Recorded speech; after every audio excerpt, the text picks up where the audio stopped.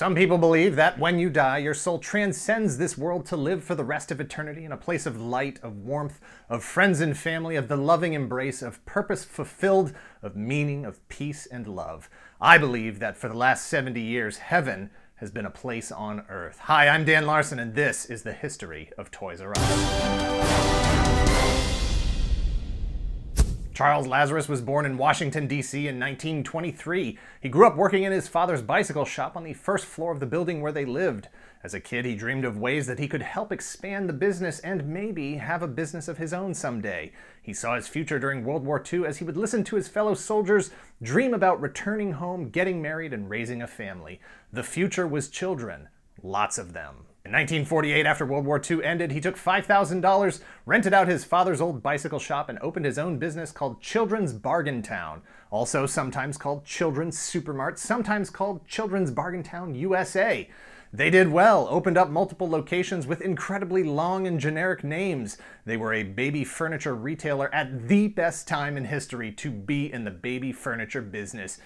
Babies everywhere. People didn't just want furniture, they started asking for toys. Charles recognized that the customers didn't buy multiple cribs or dressers. Those items were reused by each successive child born to the family. But what they did come back for time and time again were toys.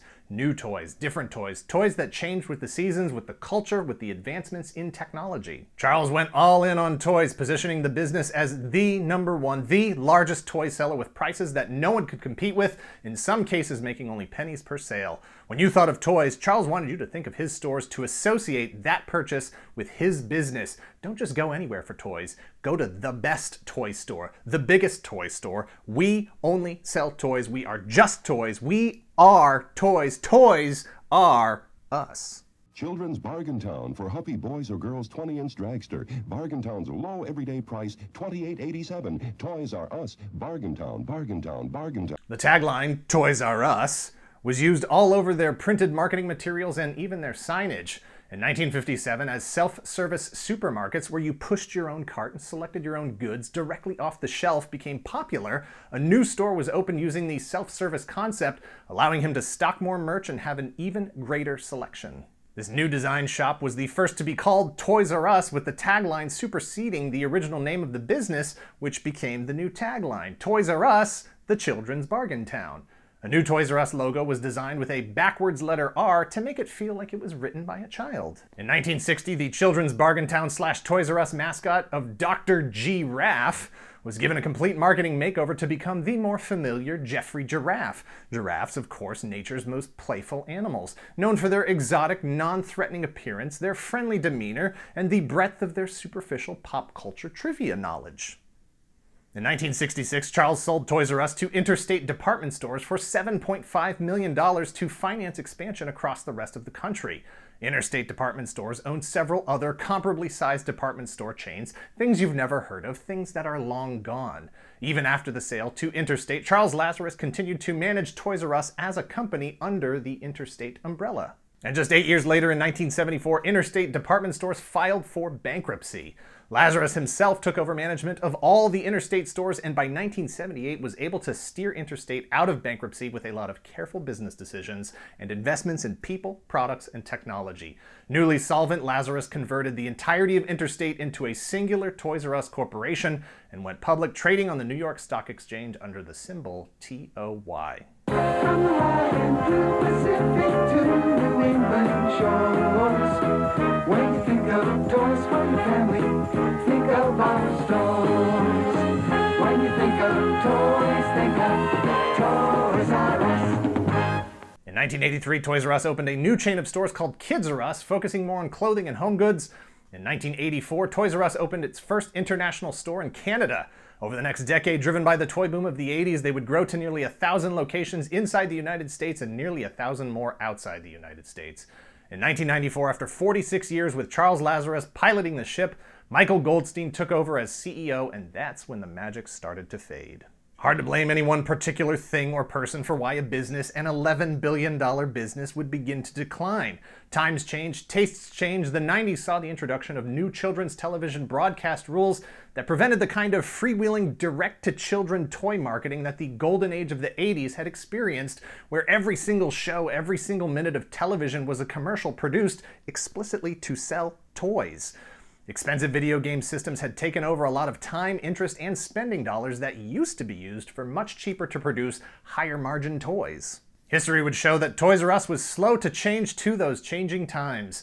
Stuck in the old discount superstore ways of doing business, with a board that failed to recognize the potential profits of emerging technology and products as fast as their competitors did. Even with flat growth and a drop in net income, in 1996, Babies R Us was added to their profile, harkening back to the original reason Charles Lazarus got into the retail scene. After 4 years of losing market share and lagging stock price, Goldstein resigned and was replaced by Robert Nakasone. ToysRUs.com was established, and then, I don't know, I guess that's all they thought they had to do with it. We bought the name, now where do we pick up our internet money? Nakasone would attempt to pull Toys R Us into the present by cutting their massive inventory by $500 million. Unfortunately, this meant that their suppliers, Mattel, Hasbro, and lots of others, would be stuck with the product they expected Toys R Us to purchase, forcing them to post decreased sales and in some cases losses as well in their own financial statements that year. And right around Christmas, when they should have been taking advantage of one of the first online holiday shopping seasons ever, ToysRUs.com crashed and was only intermittently available for the rest of the year, for the rest of the millennium, and into the future. In 1999, Walmart overtook Toys R Us as the leader in toy sales market share. Where once Toys R Us was the undisputed champion of all things toy, Walmart was beating them with even lower prices, and shoppers who were able to combine their purchases with all of Walmart's other offerings, not to mention the damage that online sales in general were doing to Toys R Us foot traffic. Also in 1999, after CEO Nakasone had spent considerable time, energy, and resources on an overhaul of the entire company's store design, customer service strategy, vision, and online sales capacity, he was unceremoniously fired due to disagreements with the board of directors, which was made up of founder Charles Lazarus and a lot of his old partners. In 2000, John Eiler, formerly of FAO Schwarz, was installed by the board of directors as the new president. Toys R Us signed a partnership deal with Amazon.com and even opened a store and held an IPO in Japan. In 2001, they opened the landmark Times Square location. And in 2005, Bain Capital Partners LLC, featuring Mitt Romney, Kohlberg Kravis Roberts, and the Vornado Trust, completed a leveraged buyout of the entire company. Toys R Us was once again a private company. What's a leveraged buyout? I'll try my best to explain, but I will admit up front that I copied my notes off of someone else's notes, and those notes were hard to read looking over his shoulder on the bus. See, you have a large, very valuable collection of toys. You save your money, you pay with cash, you don't have any credit card debt. I have some money, but not nearly enough to buy your whole collection, but I really want to. I mean, I don't really like toys, but I do like money and want to make more money. And since you don't want to sell your collection and give me that money, I'm going to buy it from you with someone else's money and then sell it for you for me. This guy I know who has a bank said I'm good to go because part of selling your collection is going to be paying them back for the loan they're providing me with to buy your collection. Your collection, of course, is the capital to secure my loan. Once I have your collection, I'll take out some more loans and lines of credit against those assets. I'll cash out as much of the equity into my bank account as I can, reduce payroll, turn over leases, slash operating costs, and then, I don't know, maybe go on vacation. I deserve it after all that. It's a win-win scenario for everyone who is me. I can't lose. 2006 sees another new CEO and president, separation from Amazon, and the re-establishment of ToysRUs.com just in time for the 1999 shopping season. In 2009, Toys R Us acquires eToys.com, Toys.com, KB Toys, and KBToys.com, FAO Schwarz. They introduce smaller mall and shopping center-based operations called Toys R Us Express. 2012 sees expansion into China, which probably cost a lot of borrowed money. 2013, new chairman and CEO. 2015, new chairman and CEO. Pretty obvious where all of this is heading. In 2016, preparations were being made for a big, busy holiday season and then an IPO on the tail end of that to finally return to a publicly held company to release Bain and all the other investment partners from an investment scheme that had gone on for 10 years longer than they had wanted it to. But having played catch-up for 2 decades into the new millennium, Toys R Us instead filed for bankruptcy protection in the US and Canada in an attempt to renegotiate the nearly $5 billion in loan debt burden that had been placed upon them during and since the buyout. Money that could have been spent on inventory or infrastructure, on technology, and on investments in people. Toys R Us was caught in a cycle of decreasing profits due to a continually changing marketplace without the ability to adapt to or invest in new technologies or new products because every nickel they earned was being used to pay off the debts they incurred when they were forced by an outside entity to purchase themselves.